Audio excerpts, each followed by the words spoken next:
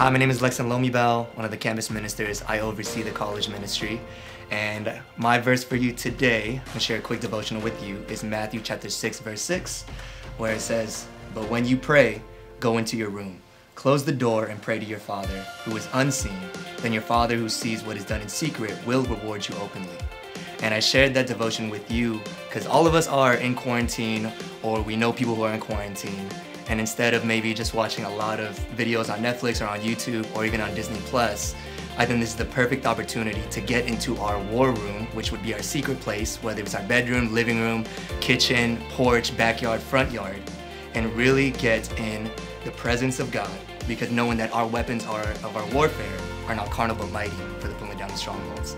So I want to encourage all of you to get into your war room, to get prayed up. Let's go ahead and pray. Father God, we just want to pray that you just increase the spirit of prayer in all of our people. Allow them to get into your presence and to know that their prayers are mighty and that we are fighting a spiritual battle just as much as it is physical.